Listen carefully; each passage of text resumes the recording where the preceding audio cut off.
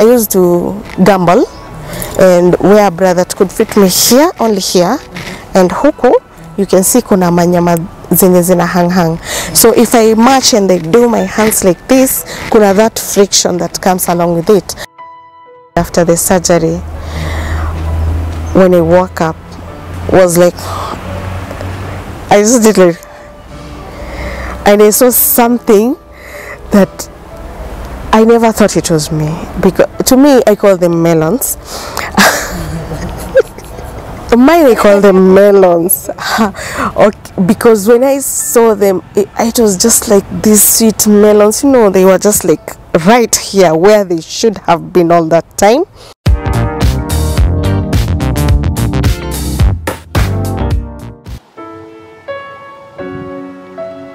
My name is Jamila Masoud. I am a freelance producer and I'm based in Machakos, but is from the word freelance, I'm movable and free. I can go anywhere as long as I can breathe. I'm also a script writer. I write television series and television movies. I also do some documentaries. So that is what I do. Way back in high school, and I went to a boarding school.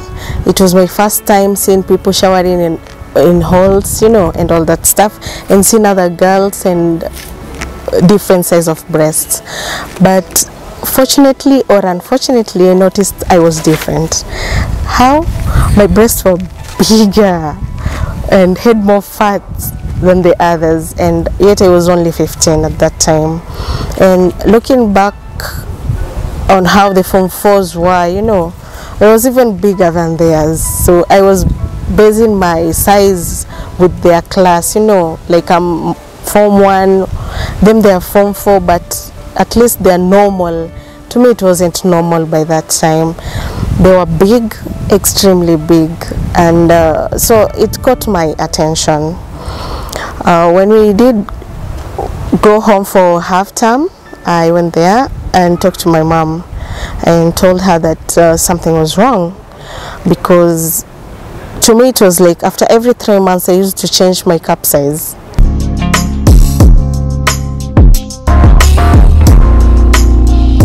Primary school I was very normal, and my breasts were normal size. I don't know what happened. It's like I just slept, and then when I woke up something was different, you know. And being that naive and extremely shy girl, I didn't used to watch myself before the mirror, you know. That is one thing I'd recommend for everyone who's watching. You should at least watch yourself every day before the mirror. You can notice something, and it can help you in the near future. Okay, it made me very uncomfortable because I used to get a lot of criticism from my fellow girls, because okay, the boys were so hyped about it, you know, they were like, hey, I'm a Eva and all that stuff, but the ladies, they were like, okay, some were jealous, if I might say, because some hated me for no reason, and later I came to realize it's because they didn't have any head, you know. But to me, it made me very uncomfortable. It made me choose friends, because on Saturdays we used to go for sunbasking. I used to hang around these girls. So when I go there, they'll be like, hey, mine are like, I don't know what, not. Oh, the other one, SMS. So when it comes to me, I couldn't say about me. I wasn't comfortable, and most of the time they'd think that maybe I had a baby, you know, or maybe I had some miscarriage, you know, way back. That's why I'm like that, but it wasn't any true. If I retract back my life, in high school, the only effect that it had, it demoralized me. It made me be somebody who I didn't wanted to be. First of all, I had to choose friends. I'm not that type of a person who actually I choose people, you know. Me, I mingle where I mingle. So it had me to choose the type of friends I'd want to hang around with. If you had these small boobs and all that stuff, you are not my type. Oh, so if you had like almost similar to me, you are my cup of tea. I'll be friends with you and all that stuff. We'll talk with love, and people would wonder, why am I so free with you and not with them? But that was the reason as to why. So back in high school, we had to choose like the sports, the kind of sports, you know, or groups that we had to be in. And fortunately or unfortunately, I ended up at the drama club. I wanted to be in sports a lot, but I couldn't. So if I could run, you know, my boobs are like this, you know, so I couldn't. I was so shy. It was a mixed school, so you can imagine the type of embarrassment I could have gone through. So I chose the less activity kind of group, and that was a drama group, not knowing I had a talent in it, and not knowing that is where and when my journey to what I do today could have begun.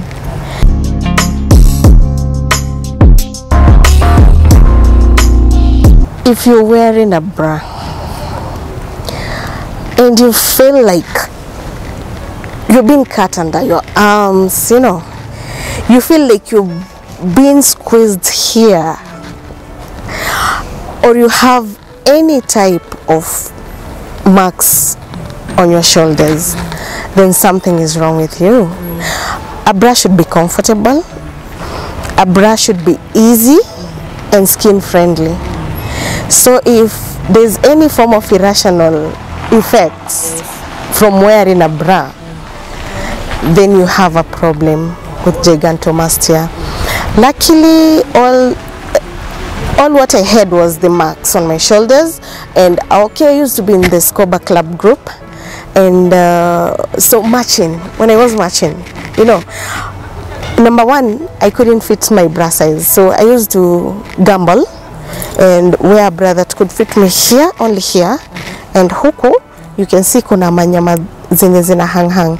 So if I march and I do my hands like this, kuna that friction that comes along with it, and it was really painful, such that I can't go the next day and march.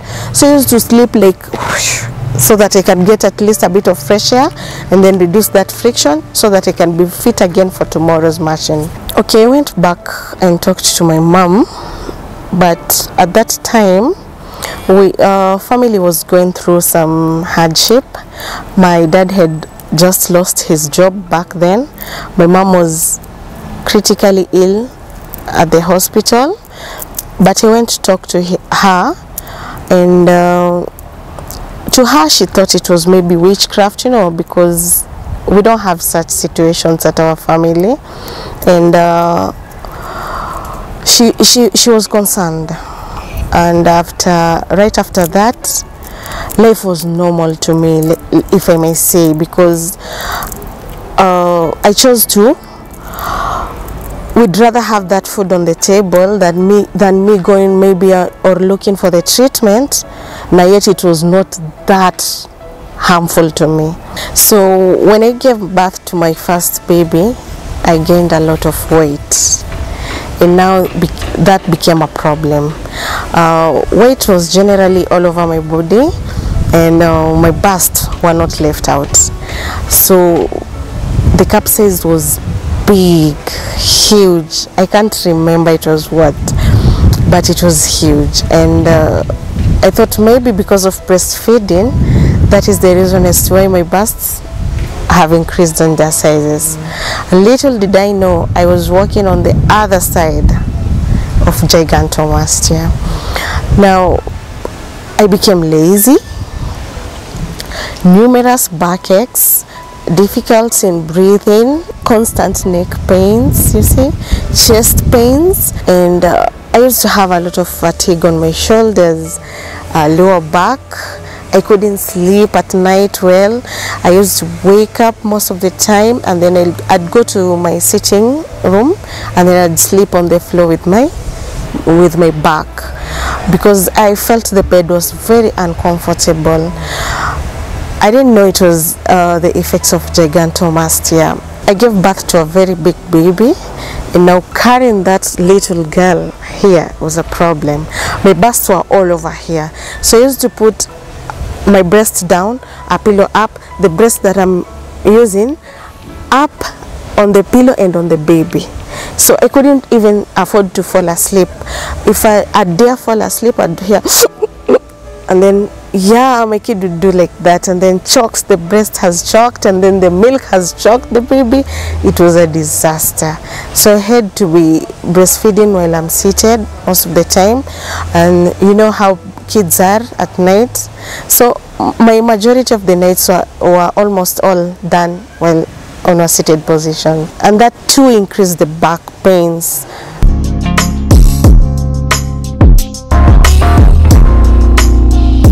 Emotionally, it really pulled me back, and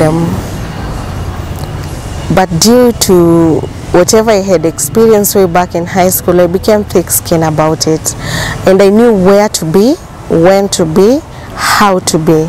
So I really avoided a lot of gatherings and public places.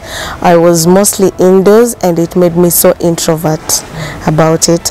But on the brighter side of it, it made me release my emotions through writing. That's why I mentioned that I'm a writer. Going back to the culture, a bit of it, how it affected me.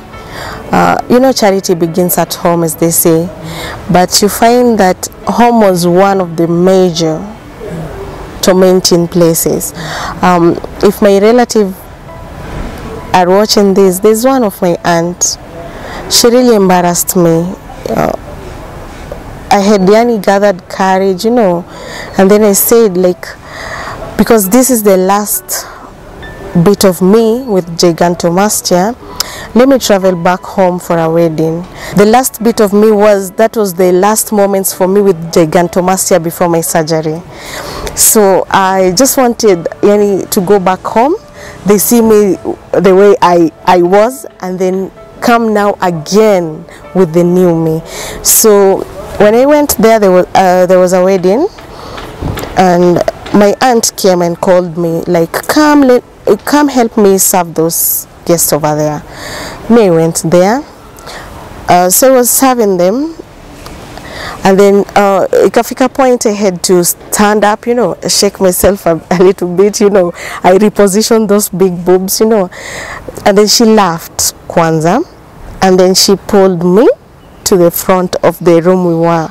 The house is so big, so it had capacity of almost 50 in the room that we were. So akani pull hapo mbele, and then she was like, where did all this come from? You see, this is not our family, you know. Where did it come from? To me, it was a great embarrassment, and but since I had that mentality, like, this is my last days with this big bust, you know, and I just smiled, and then I took a deep breath, and then I told her, this came from China, and luckily I'm taking them back to America. And then I ran out of the room. I didn't go for the wedding reception. Nobody saw me at the wedding. So I know people used to ask, Alinda Gawapi, you know, especially my relative, my cousin who was the groom. I'm sure alishanga nilienda wapi, because they never appeared anywhere in that wedding. So when they came back, mi nilikuwa tu kwa kitanda nimelala. I didn't go for the reception. I didn't do anything about it. So what I'd say is that with people suffering from anything, apart from even Gigantomastia, the best support system is family. Family is everything.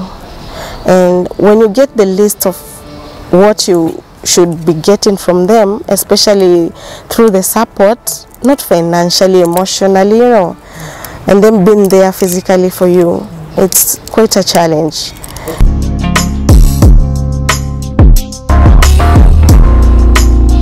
When I had my second baby, let me start from there. There's this day I was doing dishes at the sink, and I couldn't breathe. I was out of breath. I felt like, yani, that was my last breath. I couldn't even inhale, and then I just collapsed. From there I woke up kwa hospital bed, and I was wondering what was wrong with me. My mom was there, and my late dad was there too, and them talking to me was like, the doctors have done all the tests and you're okay, but one doctor has referred us. We take you to a breast surgeon for further checkup so that they can rule something called Gigantomastia. And is it treatable? That was my first question. Will I be able to have my boobs again? To me, at that point as a layman, was like, maybe they will cut them off and then I stay without breasts for the rest of my life. And as a woman, this is one of the assets we brag ourselves about, it being a woman. And they said, let's go and talk to the doctor first. We are new to Gigantomastia, so we don't know about it. We were given the number. I was discharged from the hospital, and we came here for checkup, and the doctor said and confirmed that I had Gigantomastia, and the option was surgery, immediate surgery, due to whatever I was going through, the difficult breath, the pains and all that stuff. It was really bad. Actually, I had developed something. I had developed pain on my left knee and somewhere here, around here. I had pain. I couldn't even walk properly. I was wondering what could be wrong. It was because of the size of my left breast was extremely huge. Mine actually were not proportional. I can remember very well when he saw me, and then after, as he was doing the consultation and all that stuff, he told me this is a rare case. Upon surgery, 8.1 kgs were removed, around 8.1 to 8.3 kgs, and my left breast had carried like almost 5 kgs of it. Okay, what I noted was, upon wearing my bra and maybe going out to the market and then coming back home, I had these terrible back aches.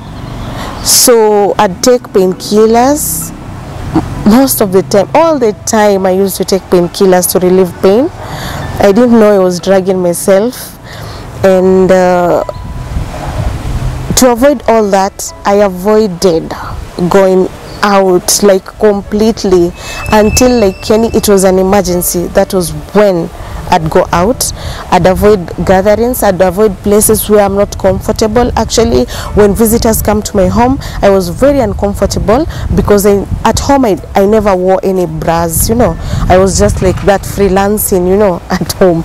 And when visitors come, I have to cover up myself, you know, be like a normal person. But it was really quite a hectic thing.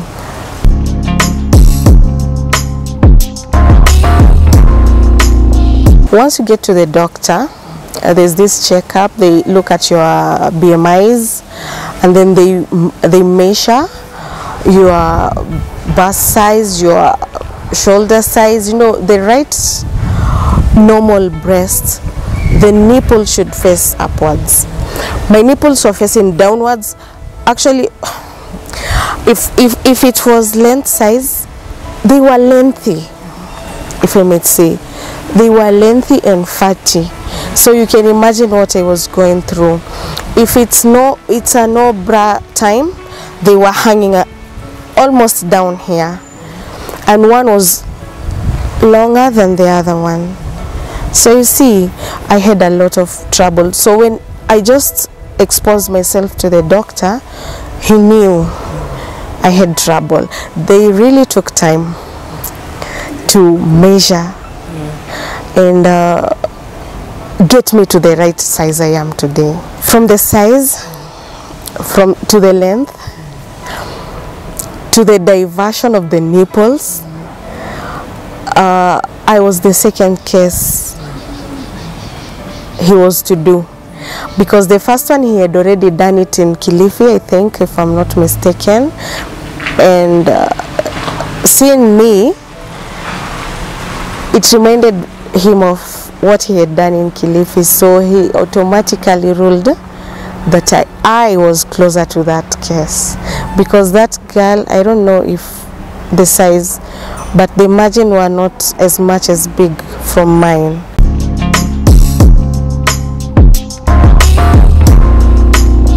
Surgery was the recommended option at that time, because I was having difficulty in breathing, and yet my heart was okay, my lungs were okay, I was very normal.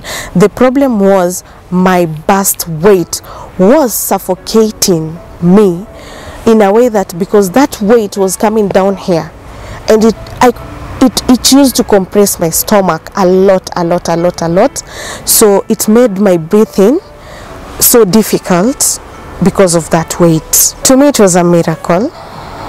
Up to date, I had trained myself like not breathe through my nostril. Most of the time I used to breathe through my mouth. And the first thing I noted after the surgery, when I woke up, was like, I just did like, and I saw something that I never thought it was me, because to me, I call them melons. Mine, I call them melons. Okay, because when I saw them, it was just like these sweet melons, you know, they were just like right here where they should have been all that time. And I was so relieved. I was like I was born again, because I was free from pain. I could literally feel my lungs as I took a breath. I felt my lungs. Like, it's been many years, like I even had forgotten if I had lungs, and there were no any form of pain. And I remember smiling, and I could see those faces, the surgeons' faces, and I was a happy woman at that time.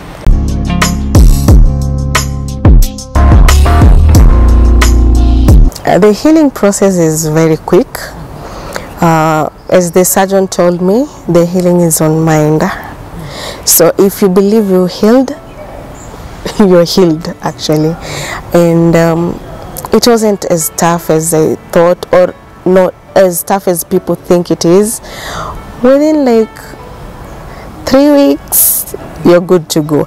But me, actually, I was discharged from the hospital like today. Tomorrow I was at the station working. Okay. The healing process was okay, and the do's and the don'ts.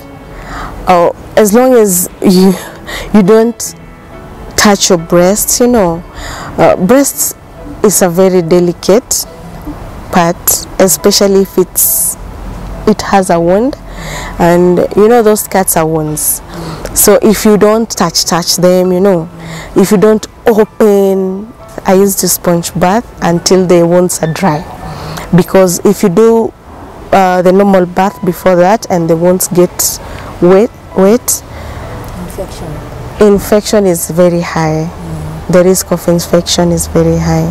Okay. So at least I did sponge bathing for those like 3 weeks, and then when the wounds, my breasts were exposed by the surgeon, and then he recommended I could take now a normal shower, but of course with some tapes that he had given me to cover the wounds before.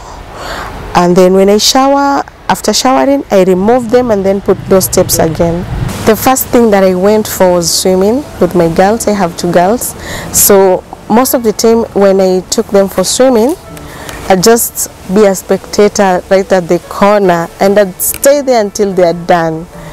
Even if it was an emergency case, I couldn't wake up there till I go to the pool and pull them out or something like that. So I used to just shield myself kwa kakona, and then them do their stuff, swim there. They want something, they come there. The only time I'd stand from where I was, maybe going to the washroom and maybe taking them to take a shower after their swimming. But after my surgery, my life changed. I was able to wear the bikinis that I wanted to wear at that time, and I was able to sunbask, go to the swimming pool, do whatever I wanted to do. I had even forgotten how to swim, but gradually I did learn and regain my life back, if I may say. I'm always outdoors, you know. I'm always traveling, doing anything that I wanted. I was really interested with going to the gym, you know. At that time I couldn't go to the gym because I could not even do a skip with those breasts. But like right now, I'm not that fit, but I can do like 40-50 before I get tired, and I don't have to hold my bust, you know. I just skip. So that is one of the major changes that I noted. Secondly, I became lighter. I had to know how to walk. You know, when I was big with those busts, I couldn't walk faster, but right now I can just walk. I never used to walk long distance. I always used to take an Uber or a motorbike or be in the car all the time. But right now I can just feel like I can walk, you know. The first thing actually I did after that, I moved. I like the suburb areas, so I moved to a place where it was far away, a bit far from the town, and it got some hills, and I love hiking there and walking every day, in the morning, evening. I just panda the mlima, then shuka. I'm so comfortable about it, and no any form of pain, actually, no any form of pain. If I was to live in an apartment, I'd choose the nearest to the basement. I never wanted to take the stairs or that stuff because it could have been so hectic. In the kitchen it was quite challenging.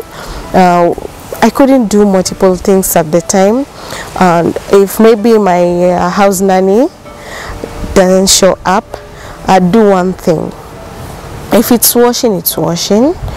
If it's doing the utensils, it's doing the utensils. If it's doing the house cleaning, you know, it's doing that. But like right now, I am multi-purpose. I can do everything and still go to the gym and then come back, do my mountain, you know, walks, and then go back to the swimming, and do that whole package without getting tired or having any form of aches.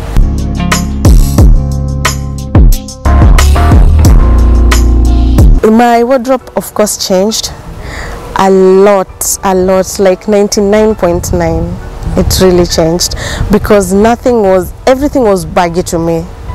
But you know, I knew I was going for the surgery, so I knew the size that I wanted, and so I used to buy some attires around that size and that cup size pair. So after the surgery, I just threw everything off, donated some, and then now starting the life tenor was good because I can wear anything that I want, anywhere.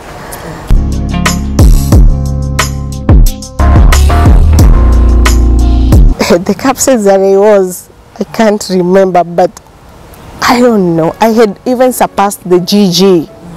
You know, yes. Kuna the cup A, B, C, G. Is the biggest. I had surpassed the G cup size. Yeah, from the measurements that I had been given at one time, I had surpassed it. And for now, I wear cup 38 to 40. That is, but 40 is my maximum weight of it. I never used to find my cups. That was a GG. I've never seen a GG bra in my life. So what I normally used to do, I never shopped kwa exhibitions. I used to go to Mutumba uko, belts zikifunguliwa, I'd wait for people wapiganie because my size haiko hapo, and then I'd sit, wait, search, hey, until further notice. So the Mutumba vendor would tell me, acha basi nikiangalia nikipata I'll call you. So anaka, and then gives me a call. I go back, check. It is not my size, but it's almost fit close to my size. What do? I just pick it, wear it. Portion, you know, big breasts, you can mold them. So I portion them here, and this bit of it I wear like a boob top, like, you know, and then I just, if I put the boob top on, it's squeeze. So now I become a bit uncomfortable with it. Yeah, so during that time I couldn't wear anything strapless, you know, because of the double, you know, load you can see there.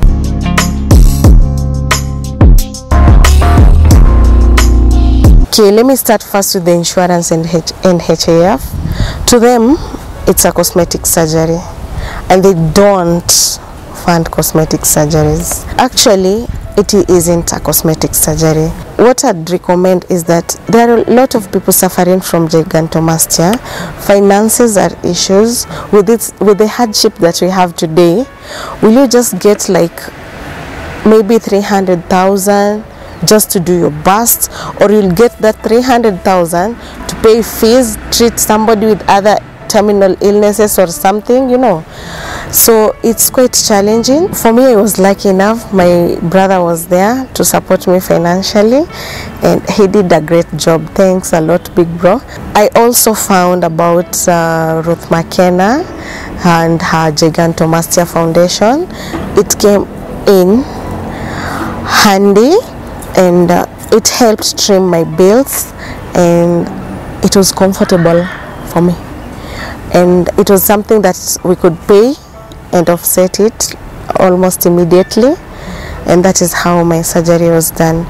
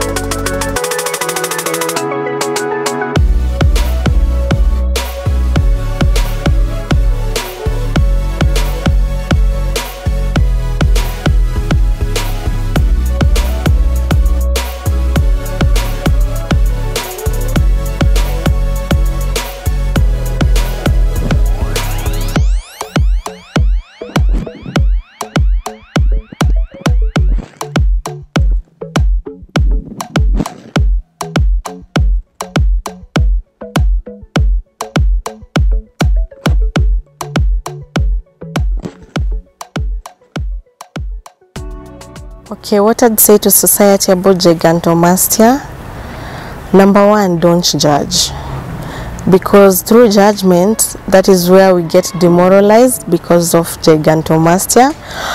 We never chose to have big breasts, if I may call them the way they call them, ama matuzo. We never chose that. We never wanted that. Everybody wants to be perfect in their own reflection.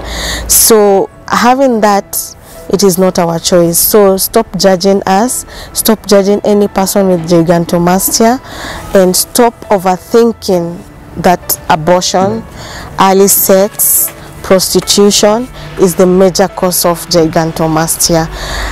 Gigantomastia is a disease just like any other form of disease, and sensitization, mashinani, is a must because of gigantomastia, because it's really demoralized people about themselves, and society should be one place people should feel safe, and you getting demoralized from the place where you wake up, breathe, eat, live, work, school. It is really quite a really very painful process.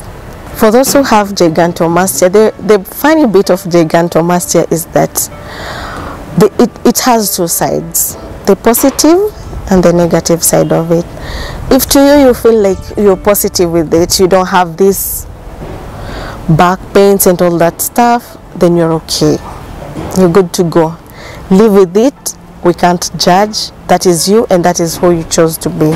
But if you have this other extreme that you have difficulty in breathing, actually after my surgery, let me start like before my surgery, there's this lady. She was like, you do it, and then when you come through it, I'll go do it. Do you know she died while I was recovering in the hospital from just loss of breath? Yeah, she died. Gigantomastia is out here. The effect is inside there. Just if you're having it and you're having fears about it, just recall this person who has cancer and has undergone double mastectomy, and she's living a cancer-free life because of such a process. The difference here is that we are left with our breasts, and then they don't have them. You see, now doing or going through that surgical bit of gigantomastia, it reduces the risk of having the breast cancer, because when the surgeons are inside there doing those surgeries, they even double and cross-check for any form or anything that can be cancerous in the future. My appeal to the government is that we can do anything for our own people.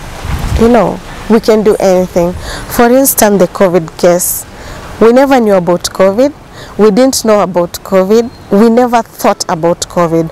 But when COVID pandemic came, the government came in handy to do everything they could have done to save us from that COVID.